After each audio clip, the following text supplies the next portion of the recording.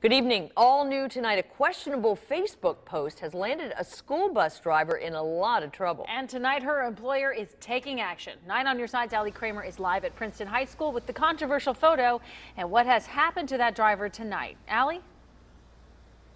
Good evening, Carol and Tanya. Tonight we're learning that driver drove a school bus to and from Princeton High School, where we are live tonight. And we're learning the company she worked for, First Student, well, they're telling us tonight that she has been, quote, removed from service. Well, take a look at the photo for yourself. Now, this is the photo that's causing such an uproar tonight. It was posted on her personal Facebook page. It shows her appearing to drink an alcoholic beverage from a glass bottle. However, if you look very closely at the top, you can see the cap is still on that bottle. Now, First Student says there were not any students on the bus at the time, and we're told the driver had already finished her route when she snapped the photo. Now, regardless, her employer says the behavior is unacceptable. Now, First Student did send a statement to 9 on your side tonight. It says, quote, "We are incredibly disappointed by our driver's actions. Behavior such as this does not align with the company policy and the high standards First Student strives for in all we do."